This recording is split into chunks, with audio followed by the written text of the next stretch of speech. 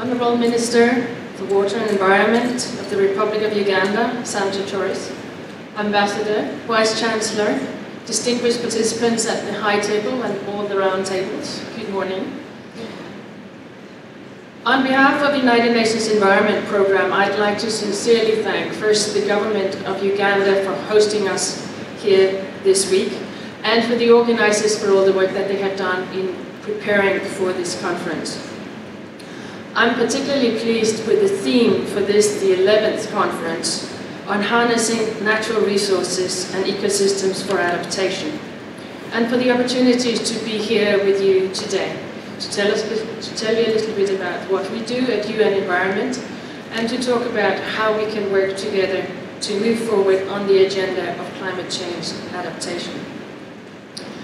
We've been working with a number of stakeholders over many years of what we call ecosystem-based adaptation to climate change. And one of our early projects was on mountain ecosystems, and where we worked in Nepal, Peru, and here in Uganda. And much of that work is still going on. We have still, after that, been demonstrating the value of ecosystem-based adaptation for drylands, for coastal areas, for open areas, for river basins. And I know that most of you have been doing the same things. And part of that has been under different terminology, different ways of addressing climate change and climate change adaptation needs.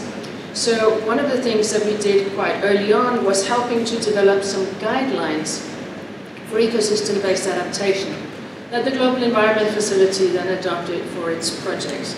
I think that helped us all move forward. What we've also tried to do is to raise attention of this at government level, at decision-maker level.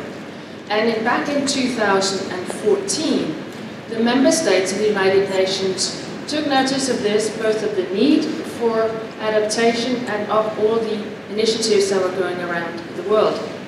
And they adopted a resolution which requested UN Environment, in partnership with others, to continue to provide and to enhance support to developing countries to both develop and implement what they call community-based, national and regional ecosystem-based adaptation programs and actions. And that's what this conference is all about.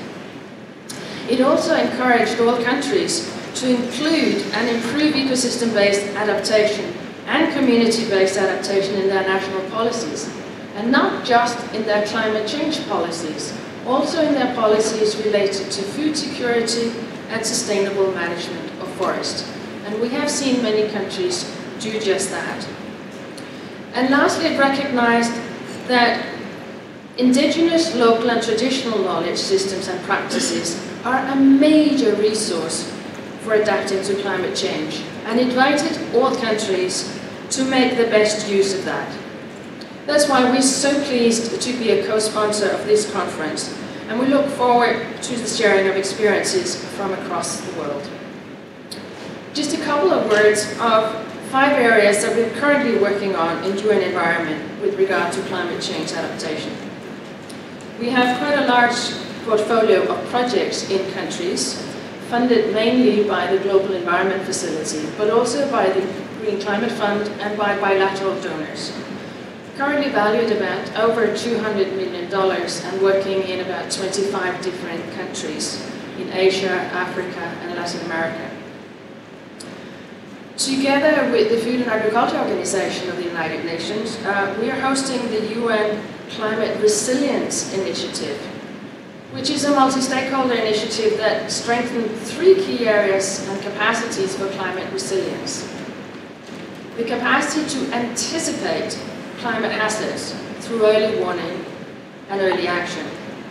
The capacity to absorb the shocks through climate risk insurance and social protection.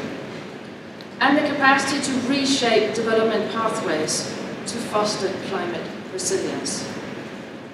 As part of this work, we've just completed a baseline assessment of country capacity on climate resilience that we hope will be useful to all of you.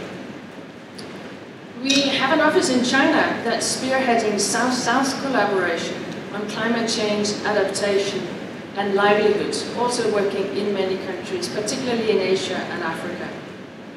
And we're working with the Dutch government and other partners to set up a global centre of excellence on climate change adaptation that can provide sound advice to those who need it. Lastly, we are currently working on developing common standards for practitioners of ecosystem-based adaptation. All of these efforts would greatly benefit from the expertise and experience in this room. So my colleague Musunda Mumba and I look forward to interacting with all of you, look forward to supporting any follow-up actions that UN Environment might be able to assist with after the conference. Thank you very much.